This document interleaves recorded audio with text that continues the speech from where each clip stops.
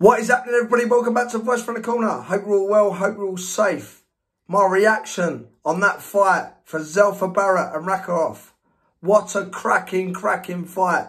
Zelfa Barrett was in front for me, but after about 7 rounds, Rakhmonov started to take over. Great knockdown from Zelfa Barrett in the 3rd round. At times, I think he could have held a little bit more and slowed himself down, but a shout out to Zelfa Barrett. He showed himself proud there. But Rakhmonov is a top fighter. He looks very basic and methodical, but he's methodical and basic and good at what he does. Because it was only a matter of time before he started getting into that fight.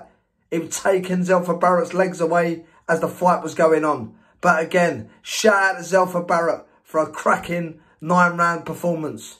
He'll come again 100%. That's the top and bottom of it.